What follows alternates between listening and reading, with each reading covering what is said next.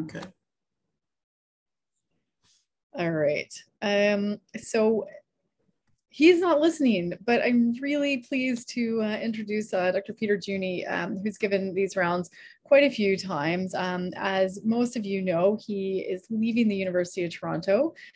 So this will be his last rounds here as a professor at the University of Toronto, but hopefully we can bring him back as an invited speaker. So Dr. Jüni is a general internist and epidemiologist and works out of St. Michael's Hospital. He holds a Tier 1 Canada Research Chair in clinical epidemiology of chronic diseases.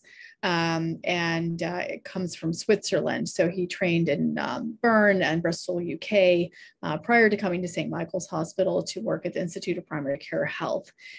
He has done many international projects, working with cardiologists with leading roles in major cardiovascular trials, including CERTAC, LEADERS, FAME2, and MATRIX trials. As well as co-authoring European guidelines on myocardial revascularization. Now, most of us, I think, know him a little bit better more recently for his work as the lead for the scientific table for Ontario during the COVID pandemic. He was scientific director from July 2020 to May 2022. He's just stepped down and has really done a phenomenal job leading the province through a very difficult time, providing data to help with decisions even when the data was not looked upon fondly by many of the people involved in the decision making. So he's going to talk with us about that, as well as what he sees as next steps. As you all know, he's in the middle of moving back to Switzerland, so he is working from home today and is having some internet difficulties and has completely disappeared at this moment. So hopefully he's going to come back as soon as he reboots everything. And if anybody has any suggestions on how we can help him get his internet to stop glitching, we'll take that. But it may be an audio only presentation and just the slides, and he may have to turn off his video.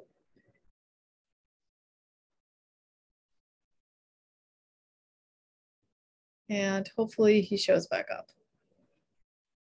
He was going to reboot, I guess, the modem or whatever, so he should be back, hopefully. They have lost him completely. And I'll have to give the rounds from Switzerland. Exactly.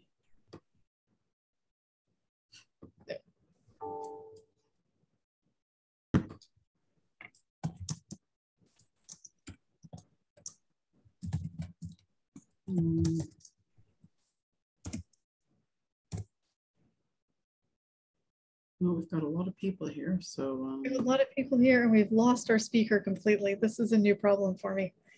Oh well. Okay. You want to tell us about your work, Natalie? One of the first webinars I did during the COVID pandemic, there was some kind of internet storm, and the whole thing crashed in the middle of it. It kicked everybody out and then wouldn't let anybody back in. So that was fun. So I've been through worse. Yeah. At some point over in probably not the summer, but on into the fall, what we'll try to do is a bit of a roundtable discussion with everyone. I think I've sat down and met with many of the scientists.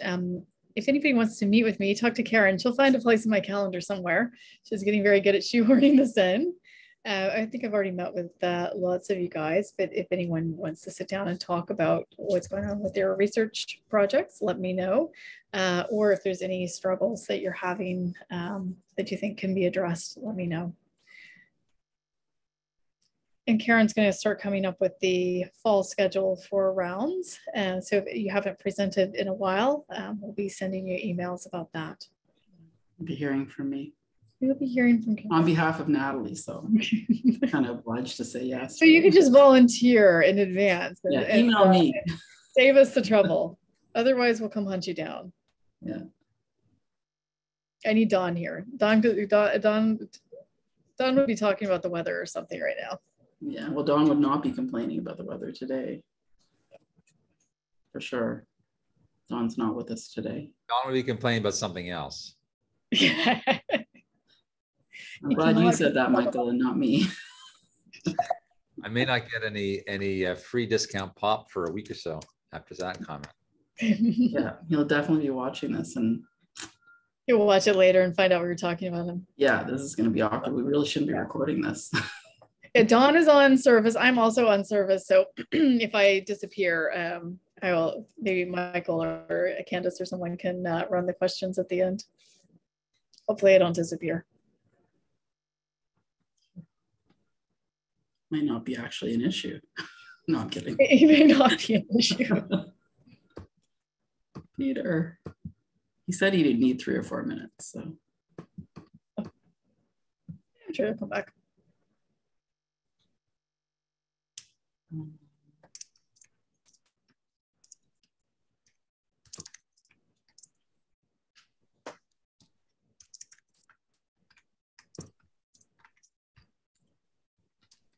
Dawn would be very disappointed in the silence. So if anyone has anything they want to say, how about you, Michael? You have anything you want to say about your weekend?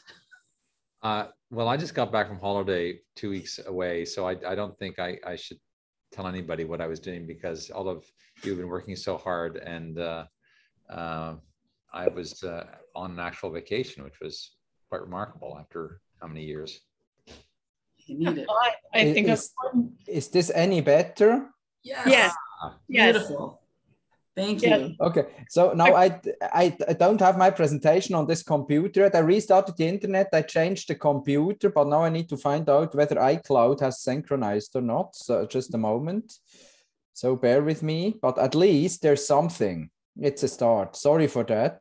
No, that's okay. We appreciate it. You should see how this looks here. It's just like oh my God. Not yet, it hasn't yet, but it's about to synchronize. Let's see what I can do.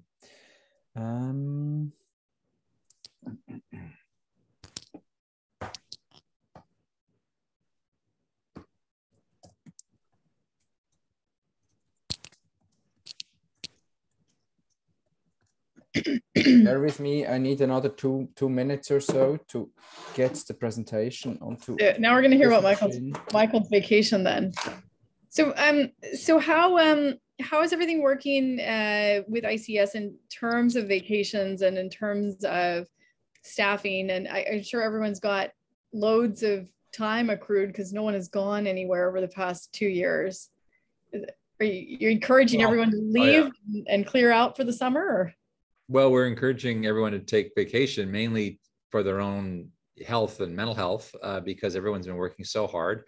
So it's not just about having vacation accrued and, need to use it. It's really just to make sure people stay well and take care of themselves. So yeah, we're definitely encouraging staff to take time off. We're encouraging staff, for example, for the May long weekend to take take an extra day, make it a 4-day long weekend with their accrued, personal days or vacation days or whatever. And we're asking staff and scientists to not send work-related emails for that 4-day period to really give people a break. I think overall, it's just something that we all have to, and, I think scientists should be examples in this, in this way and take some time for their own sake and for their family's sake. I have to say the weather was so nice, and I guess because it was Mother's Day, there were very few emails over the weekend, which was actually really quite lovely. I think I got a total of 10 or 12 emails over the full weekend. I got people made up for it on Monday, but over the weekend it was quite light, which is really nice.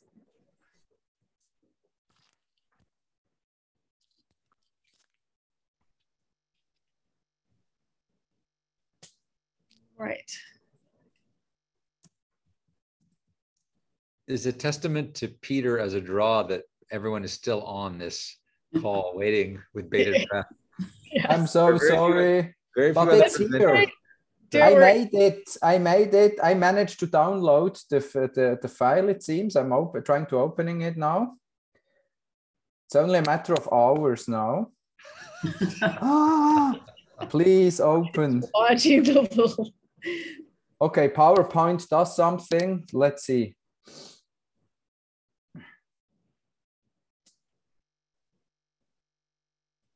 Here we are. Okay, good. Okay. It works. Okay, good. So first I try to share my screen. Okay. Here we are. I introduced you to the group while, not that you need an introduction, but I did your introduction while you were switching over. But I think mostly we all want to thank you for all the work that you've done for the province and for the leadership in such a difficult time.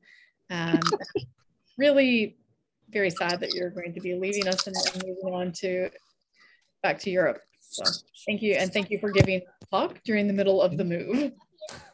Yeah, no, look, it was a tremendous privilege to be able to help and to use my skill set. To be honest with you, when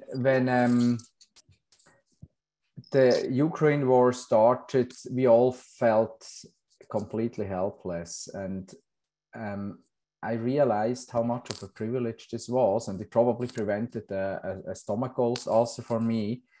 That I wasn't, completely helpless with during the pandemic with this, and this in itself is just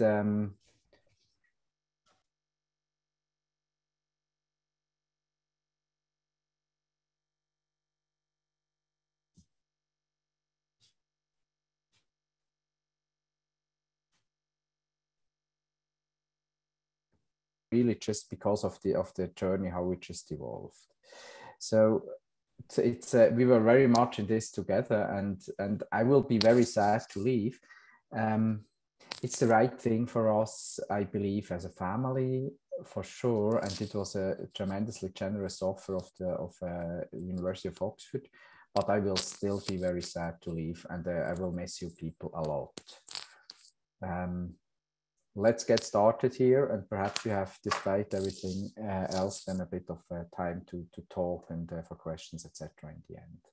So what I tried to do is, I don't know, about 8 months ago or so, we had a preliminary first glimpse into various aspects. I tried to continue where I stopped there and just emphasize a few more things, and also tried to have some look into the future. 1 or 2 slides, or perhaps 3 or so, are repetitions. Forgive me for that, but I tried to make a point. And one of those that are slides that you may have seen already during the last presentation are related to what at the time scared me quite considerably, the alpha wave. It sounds trivial now, or it seems trivial, but at the time it actually wasn't. And while I bring this up here is because I feel that this was basically changing the way people needed to look at this pandemic, including our elected decision makers and the policy makers now. And the big deal there was actually when to go out with this, not to be too early and just be considered an alarmist. And by the time that alpha would then become dominant and would start to lead the wave, the shape of the wave, nobody would listen anymore. And it was really quite challenging. And you see that it just happened this way. I started to go out relatively early just to make people aware of that the challenge we're seeing now is different than what we've seen before. And this slide here came from Troy Day. And what you're seeing here once more, VOC 2020-12-01 became the alpha variant, basically coming from nothing and taking off in red, whereas the wild type virus was just, steady, slow, and not much happened. And this was the big challenge here, how to deal with that. And one of the way we messaged this was that we talked about the pandemic within the pandemic, or now 2 pandemics. You see it here in the Globe and Mail, that's when our dashboard started, which meanwhile has had more than 2.1 million hits, where we just tried to unmask the challenges that are happening here and, you know, are not really visible yet when you just look at that, because the wild type at the time was dominating number-wisely and was sort of decreasing as you're seeing it. And like at the Tour de France, you know, just some biker in the middle of the field starting to get stronger and stronger, they would not be perceived unless they're actually taking over and are at the front of the field, and then basically just dominate the Tour de France. Here it was the alpha variant that then all of a sudden, when it was at 50%, started to dominate the shape of the wave. And then, of course, people should have been prepared already and say, oh, that's hardly surprising. We have seen this coming and we should have reacted accordingly. That's then also what we, then did. We basically just split everything, just had the early variants and the new variants of concern at that time point, alpha, with latest reproduction numbers, etc. And first, nothing happened. They had a stepwise reopening of the province. We all remember that. And then the wrong thing happened, of course. And what I found remarkable at the time, and I think this is unique, that we had so many people consistently speaking out in the province, and here the Star, but the Star wasn't the only newspaper that gave this a platform. Just really having the headlines, the front page, indicating what people, what scientists, what clinicians, what health systems leaders actually would think about what's happening right now. And this was probably, this entire thing, that there was a lack of understanding about what was coming, despite us repeatedly emphasizing it will be very challenging. People just felt that at the level of elected decision makers, things go on as we are now meanwhile accustomed to how they go on. So the one part is that this understanding of the new game needed to sink in, but the other part really is that people really spoke up, and they did so consistently, most of them at least, and we ended up really just on the front page of the Star here. At that time, what was also relevant is that the province, and then subsequently also the entire Canada, had a different approach to rolling out the vaccine, since we still had relatively little volume of vaccines at the time, not enough doses. It's hard to imagine that this is so little ago, actually. There was the suggestion to just use everything we get for first doses and vaccinate as many people as we possibly could, to make it to just an increased protection. That appeared to be enough also for alpha at that time. And we basically just developed an edge over a lot of jurisdictions. Even though we came relatively late, we struggled with vaccine supply at the time. We then caught up big time, not only in general once this could be started, but also with our biggest weakness, perhaps long-term care, where we tried to emphasize that speeding up, with the current wave and then the alpha wave coming, speeding up vaccination with first doses in long-term care would make a tremendous difference in terms of prevented deaths, as you see here. And what eventually just happened then was that public health measures plus people behavior, plus then with a really steep downward slope that essentially crushed alpha, being explained by vaccination, we saw the alpha wave subside. and we went into a relatively impressive honeymoon phase that you see. You know, we basically just went to next to nothing in terms of cases down here. And a lot of that was really the early success of the vaccine rollout at the time when there was no such thing as immunization yet. No, we expected it. We talked about it again and again, also knowing that the coronavirus has, as part of its nature, also evolution playing out in terms of immune evasion. We all get susceptible again to regular coronaviruses over time. That's one of the secrets of success of the common cold, of course. So we made it here, and we have had crushed this wave mainly because of vaccination. Then, so here initially, this was public health measures and changing behavior. But then what you're seeing just down here, I hope you can see my cursor, this was mainly vaccination. So immune induced for the first time. And Delta hit, of course.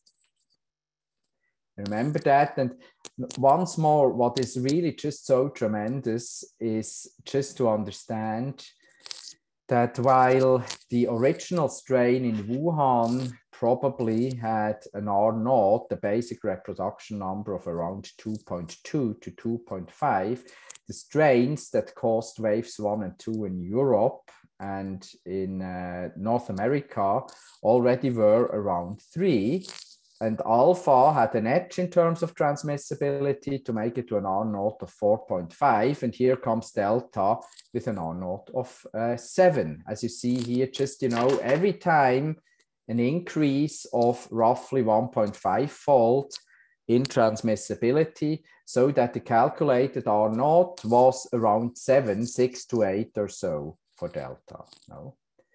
Which is just, you know, a tremendous difference if one, in the absence of any public health measures, in the absence of any immunity, etc., if one case doesn't result in 2 to 3, but in 6 to 8 cases, as you see here, it's a completely different ballgame. And something which is also important to realize here, because this, of course, then came up when we were in the Omicron wave once more, of course, viruses need to become more transmissible, and they need to start to evade the antibody mediated part of the immune system if they want to continue to be successful and not sort of die out as measles did before we all came undisciplined with vaccination against measles. So that's the characteristics we're aware of, and that's basically then the left part or part of the left part of the story. But the point really is there is this persistent myth once more, and I know I sound like a broken record, that this all also means, evolution also means that viruses will become less risky in terms of risk of hospital admission, ICU admission, or death. And for a virus for which transmissibility is given during a pre-symptomatic period, this is simply not true. The myth comes from viruses that are actually transmitted while people are already severely ill. For viruses like that, it makes sense to assume that over time, less severity will give the virus an edge regarding transmissibility because people continue to be socially active longer. And therefore, it makes sense that a virus over time that typically just results in hospital admission, ICU admission, and death, and actually is transmissible while people are in hospital or in ICU, but not before. For such a virus, it makes sense that you would say, okay, it gets less severe over time, but not for a virus such as SARS-CoV-2. There, it doesn't make any sense whatsoever. And guess what? Alpha was basically more severe than the wild type, and Delta again was more severe than Alpha. And the reason that Omicron or BA2 now as a subvariant of Omicron and other viruses are actually, or other variants or subvariants are actually less severe, is basically just pure dumb luck, nothing else. And we need to let go of this myth that this would be really helping us also in the future. Uncontrolled growth, imagine, you know, a small island like Easter Island or so that remained unaffected by COVID for a very long time. And the first case arrives. After 15 days with the wild type, there's still not much happening on Easter Island. But when you look at Delta, you know, a first case arriving at day 0, at 15 days, you already end up with 340 cases. And you can just take this up to 28 days and compare again. That's one of the other issues that people struggle with, you know, in the general public and among elected decision makers. The early strains were just completely lame. Look at the difference at 28 days. Cumulative number of infections, 670 early. Remember how much we felt we would struggle. Delta left unchecked without vaccination, etc., meant 60,000 cases after 28 days. All of that's one of the other slides that you've already seen, just brings me back, you know, to what at the time when I gave the first talk to ICS, I called the pincer principle. You know, that we basically have one part here. Typically, this was Steny and Beate. Sometimes it was me as well, or yeah, actually quite frequently if it came to ministers, etc., but not the cabinet. We have an inside job, and we tell people at the inside, politicians, etc., what's actually happening. But the big deal is that unlike SAGE in the UK, there was no selection of information. What we were telling people at the inside also went public.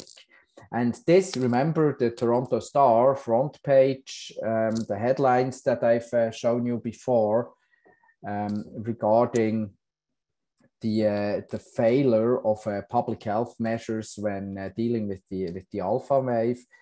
The outside job in the public, with all of us speaking up, a lot of you speaking up too, meant that the public opinion continued to be with us. And since elected decision makers eventually are poll driven, if you don't have this part here and you don't have the public to buy into what you're thinking and doing and trusting you, knowing that they do not get selective information, but they get all the information that the government does, you won't be able to move anything. And that's actually what happened in the UK.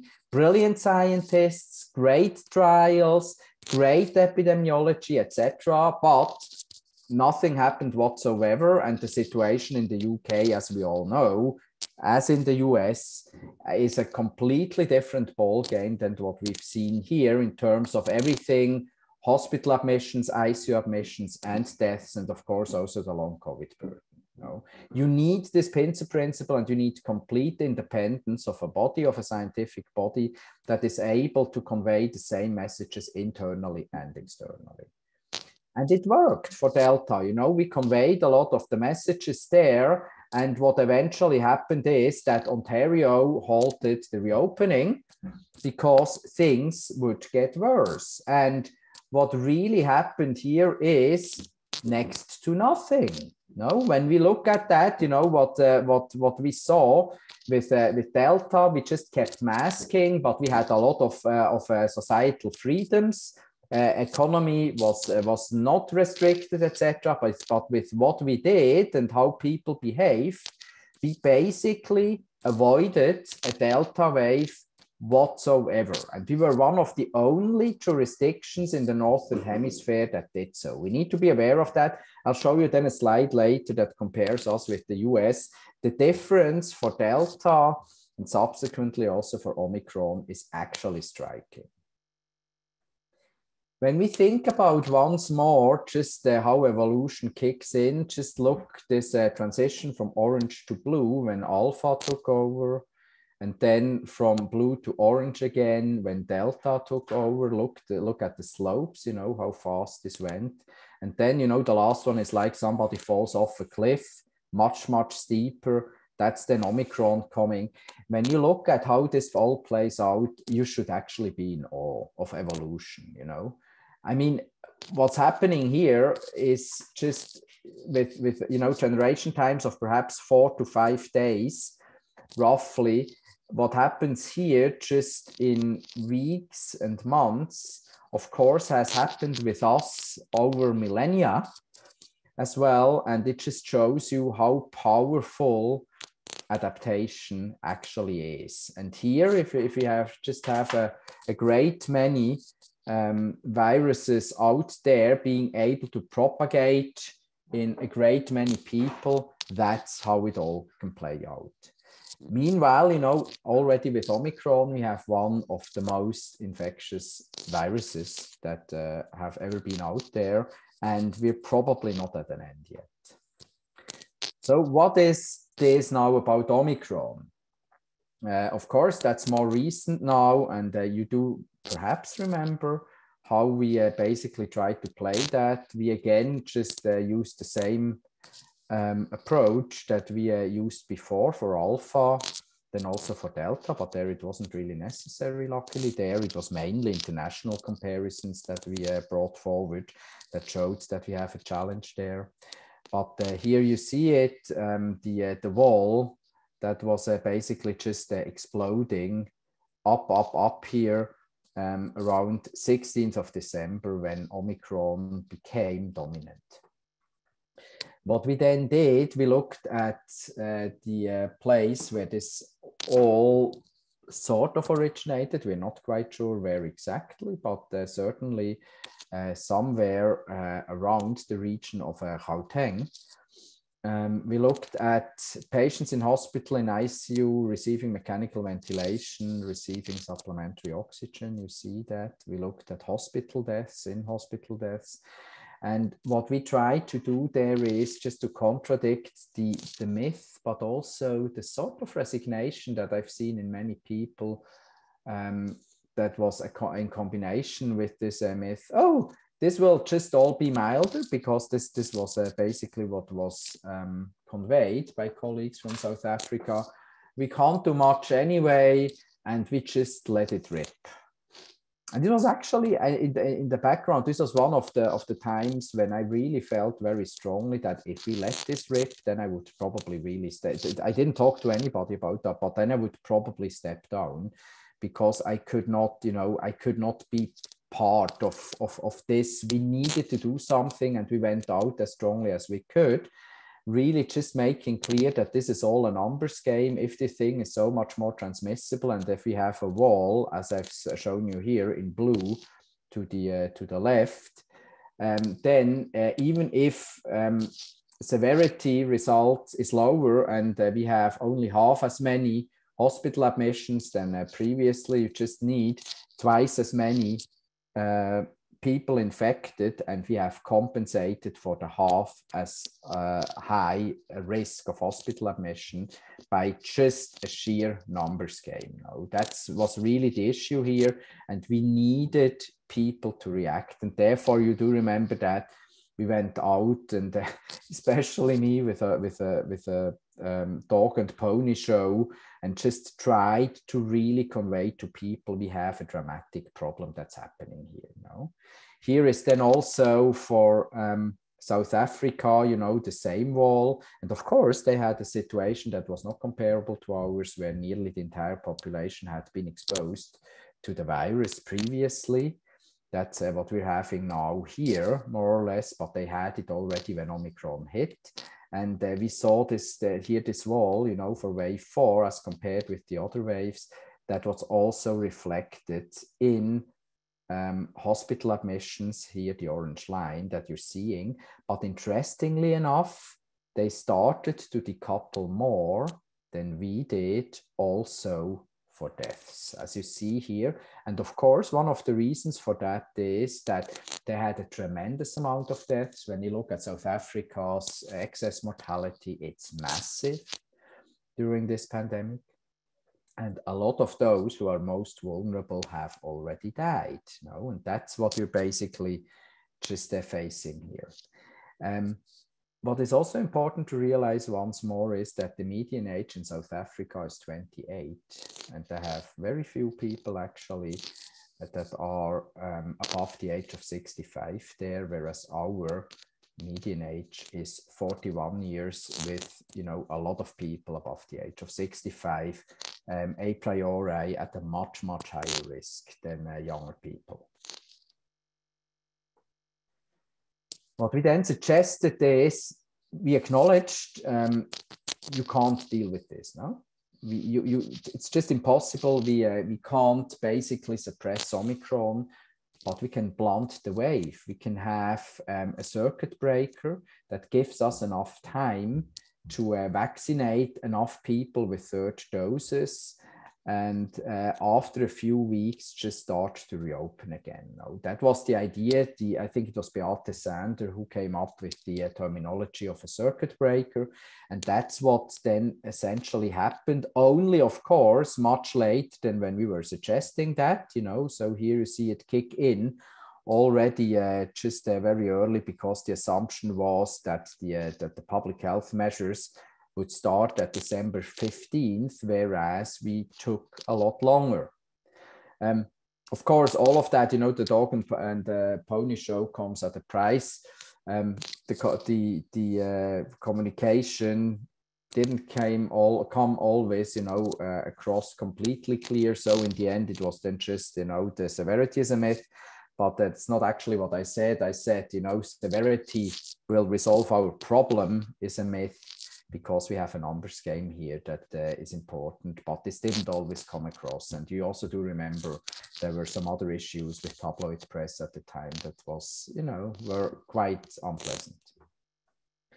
So here we are, with our meta-analysis of all available wastewater treatment plants, sewer sheds and pumping stations in the province, 103. And what you see here is actually a peak reached not because of the public health measures, but because people really reacted, especially in the GTA. Before New Year's Eve, people really fundamentally changed their behavior. We also saw that in our out-of-home mobility data. So it was actually people themselves with their behavior, with their disciplined behavior, that broke the wave. And we would have ended up in a high plateau most likely, if not then for public health measures that then resulted in a strong decrease in the Omicron wave, so that the original wave actually subsided. It's then a combination, of course, of more, but the public health measures and the behavior are, just front and center just here in these areas. Slowly then, of course, immunity accumulated through this dramatic wave here already would start to play a role too, infections, and of course, the roughly 7 million people who got vaccinated. No? And then we go down, and we can look at that once more. But what I find here just so striking is, for the first time then, because we didn't have new public health measures, and people's behavior, if anything, was associated with a little bit more opening, or at least perhaps constant masking in 30 to 40% of people in public indoor spaces. This breaking of the second wave, which was after we dropped masks, then in about 50% of people, and after BA2 took over. And this decrease then is mainly explained by removing susceptible people through infections. No, there wasn't much vaccination happening anymore. There wasn't much public health measures around anymore. What you're seeing here is mainly infections, a bit of spring, and of course, the continued masking in a subset of the population would help as well. So this is basically a naturally behaving wave for the first time. Many places had that already before. We waited until we saw the BA2 wave. And of course, you know, I can't remember where I have this slide from. I saw it somewhere. Somebody circulated that, or I just saw it on Twitter, even though I'm rarely on Twitter, actually. I think it is really, really important, you know, this part here with, you know, see, it wasn't so bad. We overreacted. This, for the first time since the beginning of the pandemic, actually would hold for the BA2 wave. No, that's for the first time that we did not influence the wave through public health measures and behavior, but we let it go. And luckily for all of us, you know, if we're working in hospitals, etc., this time we saw a relatively strong decoupling of everything that is relevant from a health system sector and of deaths. You know, that's what was happening here.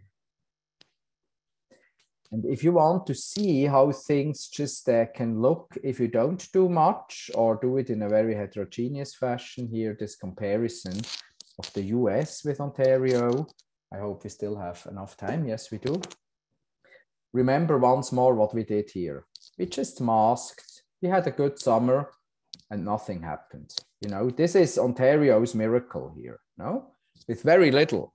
And if you continue to say there aren't any randomized trials or only 2 and both of them are not exciting and the effects are small, etc., or non-significant and so on, and think masks don't work, think again and just try to think what else we had in terms of differences between these 2 places. You could say, okay, this is all the miracle of vaccination, but, you know, then again, by that time, you know, probably 60 to 70% of the US population had been infected already. So this is not explaining what we're seeing. We really were able to suppress this wave by continued masking and not much more, a little bit capacity limits or so, but it wasn't such a big deal, but it made a tremendous difference, not only in hospital occupancy, but also even more so in ICU occupancy.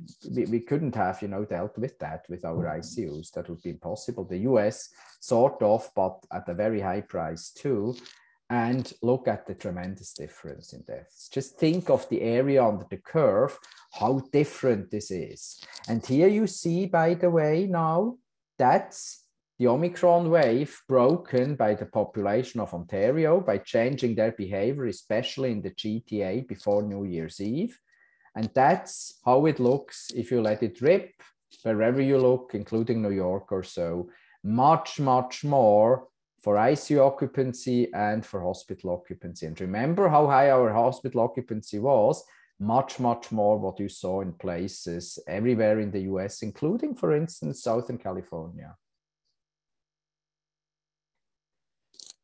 This is an R-effective approximated from our wastewater meta-analysis that is representative. That's how we set it up for Ontario. No? And what I find remarkable here is, you know, us, you know, peaking with R-effective. That's still, you know, behavior, and people started really just to bring this down to here. To here, we make it through change of people's behavior. So our modeling, our dog and the pony show, this all seems to work. The media were, again, you know, with us and helped us tremendously, which is, again, a big, big advantage we had. And then you see the public health measures kicking in and coming, you know, to the lowest effective reproduction number around the time when we start to reopen. First reopening step, and we start to creep up with our R-effective. And remember what then happened here is 1st of March. There's not much delay in wastewater. That's the sampling date that you're seeing here. Here is 1st of March. And we start to do more reopening, but also BA2 is taking over, and we see this peak again. But what happens here is immunity kicks in through removing of susceptible individuals from the pool through infection. When you think about that, where we are right now, we probably have about 55% of the population infected with Omicron, or one of the subvariants of Omicron. We had about 10% of the population infected before Omicron hit. We have, among 18 pluses, we have 94% of the population who have had at least one vaccine dose. All of those probably have had Omicron meanwhile. And we have very few people at that time who have never had an exposition to the virus, either through vaccination or infection at that time. A lot of countries and a lot of jurisdictions and a lot of provinces, go to Alberta, have seen that much earlier than us. We only made it here, and then we go down here, and this little bump is then the holiday, the long weekend most likely, and now we definitely go down. So this is, I would say, I tended to say this behaves like clockwork, but I think, when you look at it, it behaves actually much more impressive than clockwork, what we're seeing here. This is absolutely remarkable.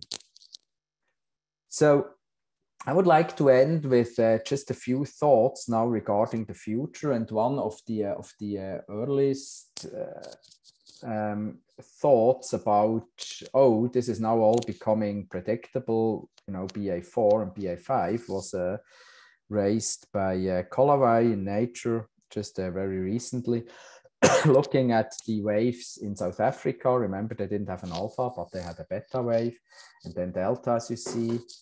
These waves are really, really high. Remember once more also that in South Africa always there was probably only every 20th case or so that was diagnosed. So what we're seeing now here was the case in South Africa all the time. And you see, some of that might start to have quite a bit of a cyclic nature. And the point then was that the Collaway brings up is, okay, this is probably just, now the new subvariants coming, and therefore we see it again, and we can start to predict based also on mutational patterns, etc., transmissibility, and so on, where this is going. But the point here that I would like to make is their May is our November. And what you're seeing here, unlike before, this was disruption. This is basically a continued evolvement over time, just get a bit more specialized, but there's not that much that happens. But what we're seeing here is basically just an autumn wave. That's a regular autumn wave, and that basically allows you to look into the future if we don't have new variants. If we don't have new variants, then we just continue to evolve the virus that we have. That's BA1 and then BA2 and BA2.12 and so on, and we make it to BA4 and BA5. And this is not much a deal. It's not that different. Of course, it evades the immune system a bit more. It may be a bit more transmissible, but most likely this is just people moving indoors, as is the case here mid-November. No, that's what we're basically seeing here. And this is probably just the autumn winter wave that we see in South Africa happening. No? What is important to realize once more, if you think as evolution as a tree, that every time something disruptive happens, one of these big branches lighted up. This was alpha, this was delta, this was Omicron. And the point is that the virus continues to have a tremendous opportunity, many more big branches, major branches that it could actually bring forward. And this would then be disruptive for us now. And if this happens, if you have something like that, just a new variant that is fundamentally different, expect a summer wave or an early autumn wave or a late spring wave. If it doesn't happen and we just basically continue on the Omicron branch as here, and we specialize a bit more somewhere, expect an autumn wave. That's as simple as this probably will be in the future. And in any case, at any time point, be ready to do a mass vaccination rollout again, and be ready perhaps to use the single most relevant intervention that we have that actually doesn't impede the society and doesn't restrict the economy, that's masking. Now, we can deal with that if we're up here. If we have something completely new, we will need to see how it is. If we're unlucky and it gets much more severe, we might need to have a little bit more. But hopefully, because we continue to evolve with our immunity over time, we continue also to see a decoupling for the first time. I know there were people out there suggesting that since the alpha wave, it's decoupled, it never was decoupled, it's for the first time now. So if we have something like that, we could start to see a stronger link between cases and deaths and hospital admissions and ICU admissions again. If we don't have the pure dumb block that we had this time with Omicron and it gets more severe again, as we saw before for Alpha and for Delta. So how does this look with endemicity? That's from 2021, and who would have guessed what has happened, you know, since then. Waning of sterilizing immunity here, the basic reproduction number. We're meanwhile here, up here, you know, perhaps at 11, 12, nobody knows exactly because we have so much waning immunity, and we have just antibodies being subverted all the time by Omicron and its subvariants. But the point really is we make it to tremendously high here, and we have a lot of waning immunity, meaning we have the situation reached through vaccination and infection where our infection fatality ratio, IFR, is low. We have reached that part, no? So you could now say, okay, we're great. So we now have mortality, infection fatality rate that is perhaps comparable with what we see for influenza, we're done. And that's a fallacy. While the AFR is indeed sort of similar now, the problem is that for influenza, given exposition in a season, if we have a bad season, we expect about 10 to 15% of the population being symptomatic with influenza-like illness. Whereas for COVID, it could easily be 30 to 50% or perhaps even higher. We will find out as we go. But this means even if your IFR is comparable, you probably have 3 times as many deaths, ICU and hospital admissions, just because us not having enough immunity, we still are weaving our carpet of immunity over time, that we would make it into something which is comparable with influenza. And that's really important to realize. So we're still a moment away from endemicity.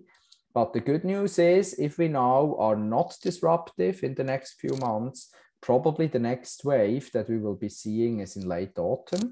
And if this is really just the subvariant of Omicron, vaccination and perhaps a little bit of masking might be all that is needed in addition, of course, to really continued recovery efforts for our healthcare system. So when you look at what happened, you know, we broke this Omicron wave here, and then we made it not to something like here, it was then more like this here. This would have been the natural wave originally. So we made it to something like this, and then into a next BA2 wave that you see here. The reason that you find such a low number of infections here is this is overshooting infections and therefore overshooting short-term immunity. Everybody gets immune at the same time. There aren't many people left, you know, since you need such a long time to make it down from this mountain here of infections. There aren't many people left who are susceptible. Then you have a honeymoon, and everybody loses immunity at the same time, infection-induced immunity, and then you have the next wave. No, we didn't do that. Our population in Ontario broke the wave marvelously. We made it down, and we made it to this. That actually looks really roughly the way one would expect this right now. And now we're basically on this downward slope here. And if we're a bit lucky, we will, of course, see waning immunity, waning from the infection-induced immunity, waning of vaccine-induced immunity. And if we're a bit lucky, we will just spend a wonderful summer and have a good mass vaccination rollout just here, and then move into something which already looks much less tremendous than what we've seen before. And if we have a few of seasons like that after a few years, we will make it into endemicity. So what are the conclusions? I think we did a tremendously good job. Many of us being out there and really speaking up where this is going. It's important to really only talk about what you actually know and nothing else. We had, unfortunately, quite a few clinicians out there who may be good clinicians, but they don't have a clue about mathematical models, neither about epi, nor about research methods. And they continue to say, oh, it's all not a problem. We had a few of those, but the majority was with us, and that's important.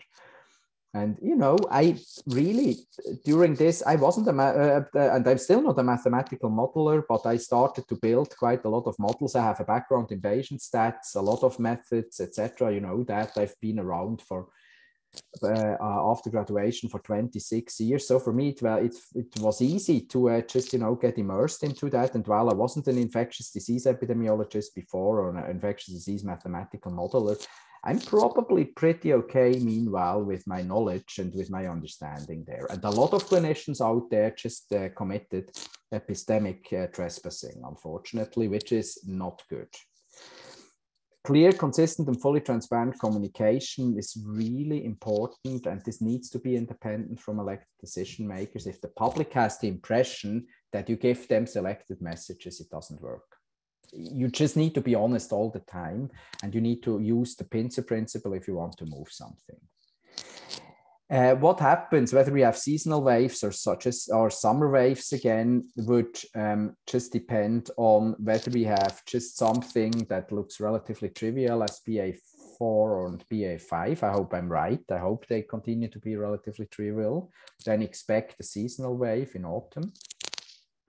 Or something new, entirely new. Remember, evolution still has a lot of opportunities. Then it could get disruptive and we could see a summer wave. And based on everything we know, we need to continue to weave our carpet of immunity through several seasons.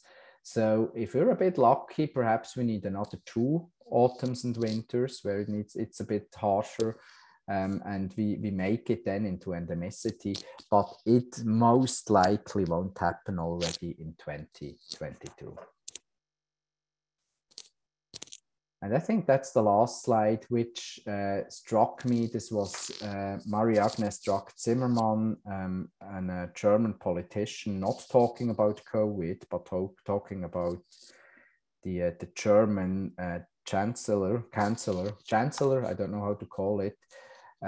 But I think it holds. If you don't do the storytelling yourself, and this also and especially holds for the public, others will. So I think it was of tremendous importance that we all were speaking up during the last 2 years. Thank you. Okay, thank you. That was an amazing overview over about the past 2 years and the leadership the scientific table took with it. I will open the floor to questions.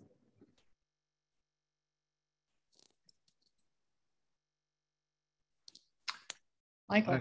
I have a question. Peter, thanks for that. That was a terrific overview of a huge amount of work. And I'll just echo Natalie's thanks to you personally for all of the work that you did over these past, how many years is it now? 2 years, 3 years? I've lost track. And you will be missed, but we know where to find you. So that's good to know. Maybe if you were to reflect and maybe rather than looking back, but look forward. So, you talked a little bit about what we can expect from COVID, but just generally speaking, what do you think that Ontario as a whole has learned about management of health crises like the pandemic and future pandemics? Do you feel somehow optimistic about how we might better handle a future similar challenge? Do you feel we're going to forget everything and go back to status quo and have to learn all over again? Or is it maybe just too early to tell? I'm just curious about, as you're on the boat on the way, leaving offshore, what are your reflections looking back at us that diminishing in your rearview mirror?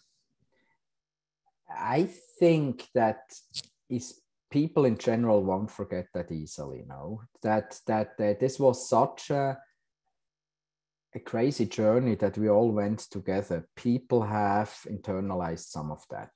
That's the good news here. The bad news is we're all humans, and therefore, we forget and we take it easy again, etc. And we will certainly make mistakes again.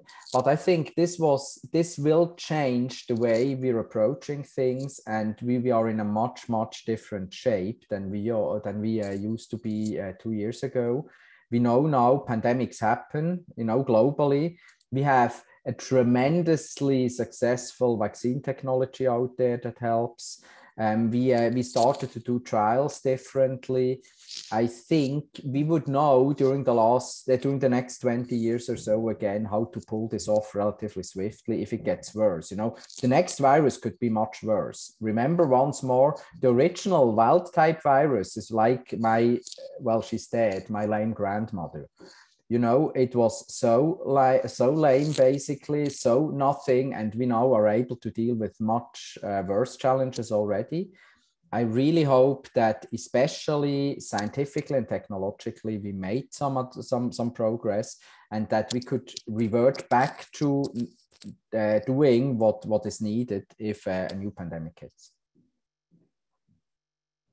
So I'll take executive privilege and just extend everything to about 1:05 since we got a little bit of a late start. So we'll just keep, if that's okay with you, Dr. Jüni. Do you have a few minutes for us? Of course. Yes, of course. Thank you. Please don't call me Dr. Jüni, please. Peter. Peter. Okay, Martin Yaffe has a question. We can't hear you, Martin. You may not. You might need to type it. You may not be connected with the microphone. I'm going to type the mic. Sorry, now can you hear me? Yes. Yeah, sorry about that.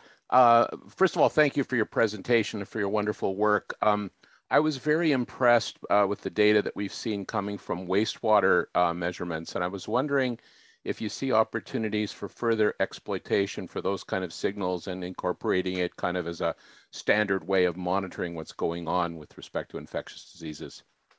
Yeah, so we basically developed that on the fly when Omicron hit. We knew, okay, the testing system was overwhelmed at that time, and we had initiated the wastewater surveillance program thanks to colleagues from Ottawa and Waterloo and other places spearheading it. We then worked on really expanding that, and the system had been ready for quite some time, but there was no consistent way of analyzing it. And my colleague Bruno da Costa, who is now the acting director of the Applied Health Research Center, and we just tried to pull that off within days, basically, to really account for the data structure, etc., and come up with something that is representative for the province. And it actually worked tremendously well. And we now got the grants to further develop and validate the methods, and we most certainly will continue to work on that. And it should, from my perspective, but obviously I'm biased, since it's a bit my baby, it should be one of the major cornerstones of surveillance. It cannot be the only one, because we also would need a random sample of people and probably, surveillance at hospital admission to understand also what happens on an individual level. For instance, immune evasion could not be determined based on wastewater. For that, you also need to have some random sample of people being surveyed properly, just on an individual level. But at a fraction of the cost,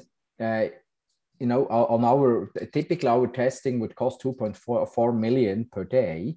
At a fraction of per day, the regular testing, at a fraction of the cost for perhaps 10, 12 million per year, you are able to do your job properly if you combine it with an elegant small surveillance system.